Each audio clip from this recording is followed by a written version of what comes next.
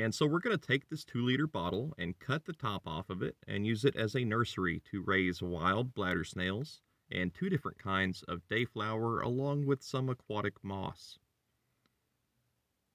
And so we're going to start with some sand. This is the same sand that I've been working with in my recent videos. I'm going to add a fair amount here to give the plants a good place to set their roots. And also, we're going to use this sand as a counterweight to stop the tank from tipping over if it happens to be bumped or anything. And it should do quite well in here. This is my favorite sand to work with. It's free and sourced from a local area. So this sand is a bit wet, and I have rinsed it recently to wash away these small particles, and that prevents it from being cloudy. But now we're going to add some moss. This moss is mostly decorative, but it will act as a bit of filtration. And yeah, it's something we can harvest later, and it's just nice to look at. I happen to enjoy this moss a great deal. I believe it's hypno moss. And now we're adding some lava rock and some local stones that I collected from my own yard, along with a few pieces from the pool pond, which will act as a starter source of beneficial bacteria, which is very important for any aquarium, even if you don't have fish. The snails and worms will also produce ammonia, and the beneficial bacteria will help to keep the water clean. Now we're going to add some nice clean water to this tank. This is not tap water. This is not bottled water. This is water that's pumped up from a well underground. And in my experience, this is the same water I use in all of my projects. It's very well. It's almost soft water. It's right around 6.8 pH, and it's pretty good stuff.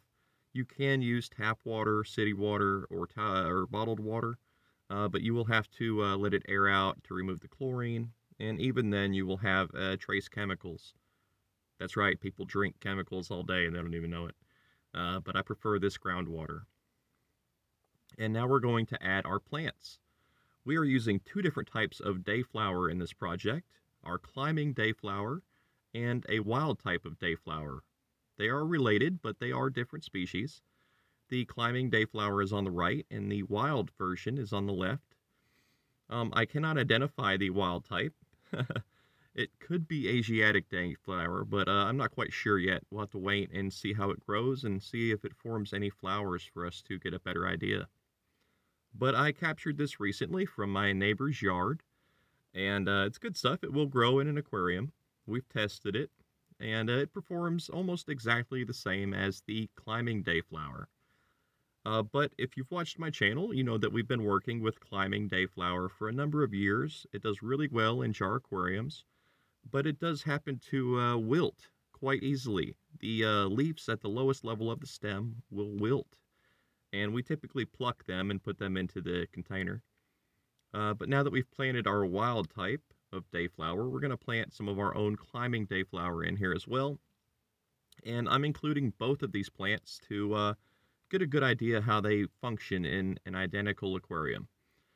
You know, I want to compare them against one another in the exact same project. I thought about building 2 tanks and, you know, letting them both grow separately and then seeing which one does better or how they might differ.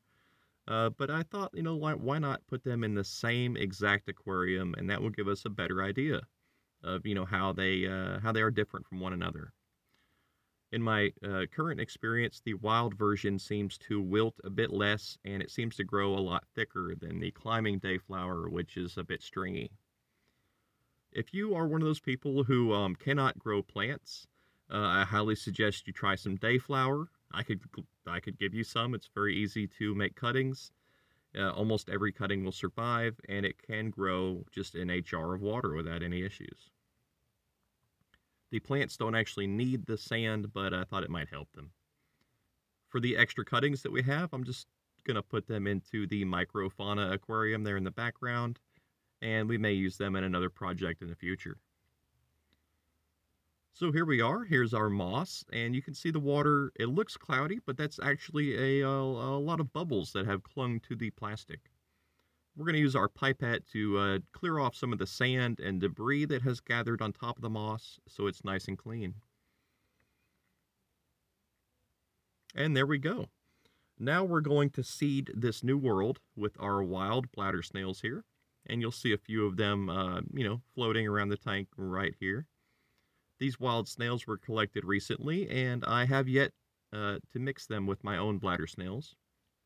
I want to keep them isolated for now and to get them breeding in this new nursery. They are breeding and laying eggs in the collection containers, but I want to keep them isolated here for now in something nice. And now we're taking samples from a few of our other aquariums, the ostracod orb, the microfauna aquarium, and some of our tubiflex tanks.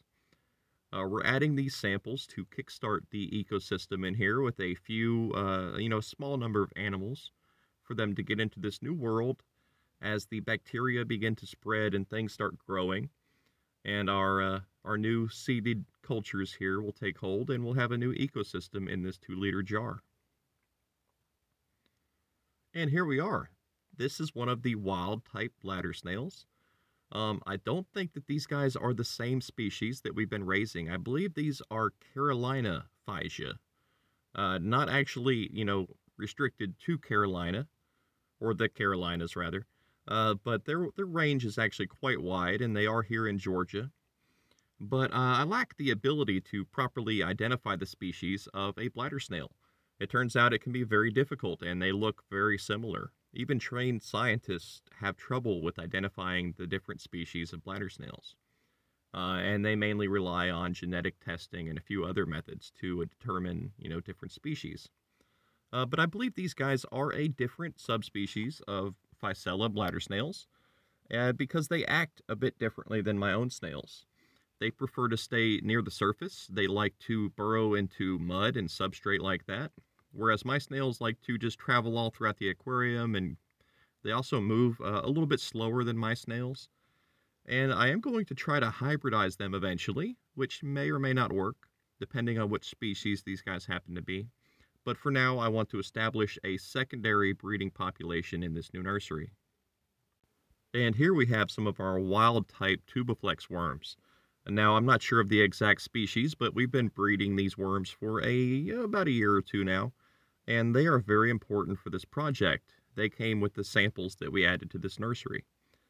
But as you may know from watching my channel, the dayflower has a growth pattern that causes the leaves to wilt as the plant grows tall. The lower leaves will wilt and fall away. So typically we pluck those leaves and throw them back into the aquarium in which the plant was grown. These worms will help, just like earthworms in your backyard. They will chew up the leaves and they'll make a nutritious fertilizer for the plants to use for more growth. Kind of like a recycling system. I've also added a slice of cucumber here to kickstart the ecosystem. You'll see a few of our wild type tubiflex there munching on that cucumber, along with some paramecium, maybe some ostracods and some other creatures as well. I will be feeding this tank with 1 slice of cucumber about once a week, and we'll increase the feeding schedule as more and more animals reproduce in this nursery. So there it is. That's our 2-liter nursery. I'm very proud of this project. It looks great. It's not quite as spooky as I had wanted for a Halloween video, but that's fine. It looks pretty good, and it should accomplish the goals of raising our wild worms and snails and our other plants in this project. So that's it for now. We're going to leave the nursery here on a windowsill to benefit from indirect sunlight until we visit this project again in the future. So this is BucketPonds. My name is Terry. Please like, subscribe, and join the BucketPond family. We make weekly videos, and I'm always out here looking for new wild pets and plants to incorporate into our projects. Thanks for watching, guys.